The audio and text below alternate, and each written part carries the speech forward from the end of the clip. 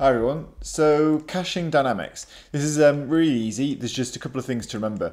So it depends on the kind of mesh network you have. So mesh can have two types of network. It can either have a mesh network or an instancer network. So when you output a mesh, that means that the output is literally a normal Maya mesh. So you can export to Alembic or Arnold Stand-in or Vero Proxy or Redshift Proxy, whatever you want to do. And if it's an instancer, then you have to cache the network using Maya's built-in particle caching, which is also really easy, or it's nearly as straightforward. I will go through both. However, if you are using the mesh geometry type, which is Mesh's default, and you add dynamics, if I just hit play here, you've got this. Just so we can check something's happening, I'll just add a collider object. So there you go.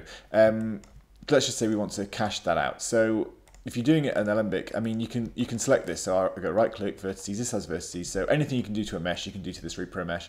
So you could normally like export as an Alembic if you wanted to. Just make sure, as normal with mesh stuff, that you check UVs and color sets if you want to.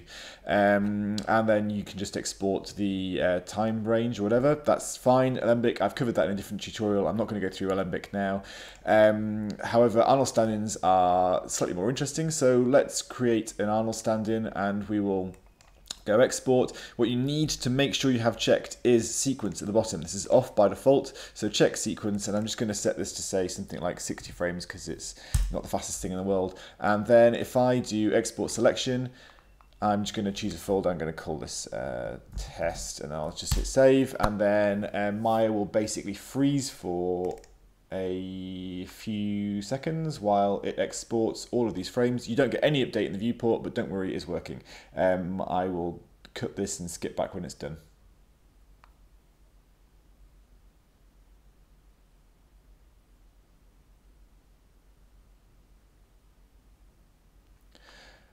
Okay, so we're done. The export has finished, and now this scene is exactly as it was. But if I go into a new scene, and let me just drag in my light setup, and what we can do is go Arnold stand-in and create a stand-in. And what we do now is we need to go and find our exported stand-ins. So they're in this folder here. So let's go and load up the first stand-in, and if I just hit play, you see nothing really happens because the viewport draw mode is set to bounding box. So if I change this to say polywire, and then if I scrub through the frames here, I said polywire. And I scroll through the frames, you can see that we have the exported animation saved. So that's done. That is how you kind of would export Mesh Dynamics to from a repro to an Arnold stand-in. So that's how you would do that. Okay, so let's say we want to do an instancer network. So let's go apply and close. So this second situation is slightly less straightforward. So it's not really. Let's give ourselves a few objects. Okay, play this back. Whatever, boring. So let's say we need to cache out this mesh network. You do this on the waiter itself, and you do it under the caching roll down. So you just go caching, open the cache editor, and then you choose the channels you want to cache. Dynamics affects rotation and position, so that's probably all you want to do. Hit create caches. And if you have your workspace set up correctly, what happens is Dynamics has been disabled on this network. So just a warning there. So if we go to Dynamics, it has been turned off. But we can scrub through the animation fine. So we can go backwards and forwards, and that has worked. So if you've got your workspace set up correctly, this scene is now ready to render. So something slightly more complex happens if you want to cache two networks. So let's just open a new scene, and let's make a new network. So this is an instancer network, and let's just create a platonic solid, and create a second mesh network, and then this mesh network we're just going to move up. Let's just rotate it as well, something like that. Okay, so now if I add dynamics to both these networks, see what happens. We get this. Okay, so there's a bit of interaction between the two networks there. Now let's say I want to cache this first network, so I open the cache editor, and then I want to cache position and rotation, so I create the caches.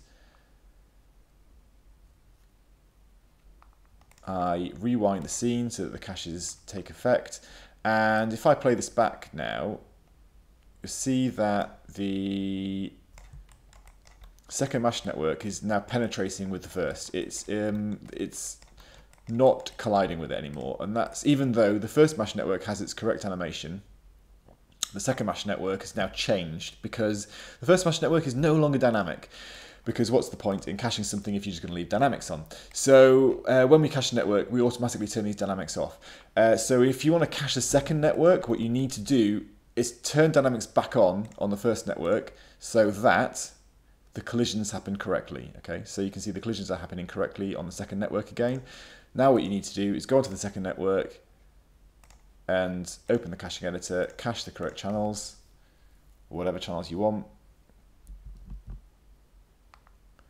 It does it one channel at a time, that's why you see that playback twice. Now rewind to the caching takes effect, and now that, well, if I play this back, the second mesh network has the correct animation. The first one doesn't because it doesn't know what's going on because it's got caches and dynamics, so you just turn dynamics off on the first network.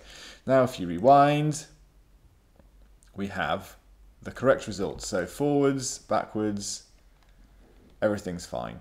So just remember that if you're caching more than one mesh network, instancer mesh network, if you're caching more than one instance mesh network on the same solver, you need to enable all the dynamics networks to get the correct dynamics result when you're caching, and then you can just turn them all off afterwards. So just be aware that that's something that you need to do. Okay, that is just caching and getting everything ready for rendering.